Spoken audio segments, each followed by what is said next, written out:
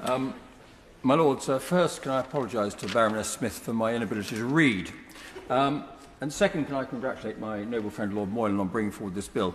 To the noble Baroness Kennedy can I say, not only am I not in receipt of any dark money, but nor am I a member of any sort of pro-life group or APPG or anything like that. I think it's fair to say this bill is not that likely to become law.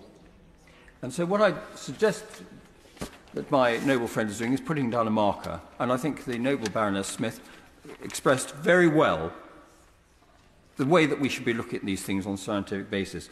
I am, in fact, going to talk about abortion, which is a path down which one should tread very warily.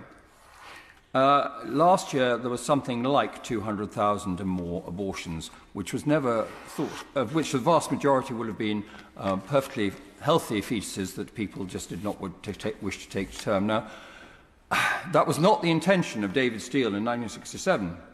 It was thought to be quite a minor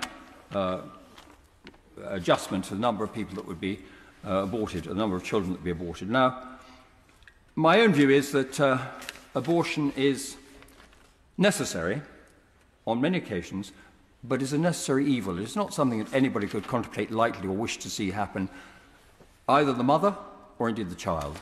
This is not about women's rights, though.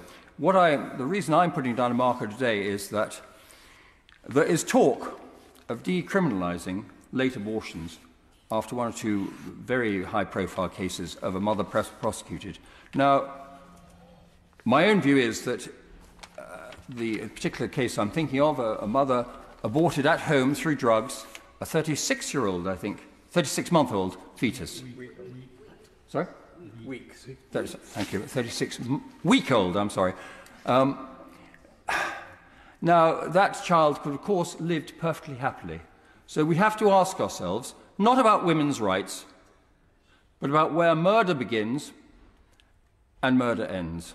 Because actually, a child that could have been born perfectly happily and is being born in the hospital next door, in the ward next door, being aborted when it could live, seems to me to be a very, very serious matter. And I put this down as a marker because I hope that nobody will pursue the idea that we decriminalise late abortions, which may take place at home, not about women's rights, but actually about a decent, humane society.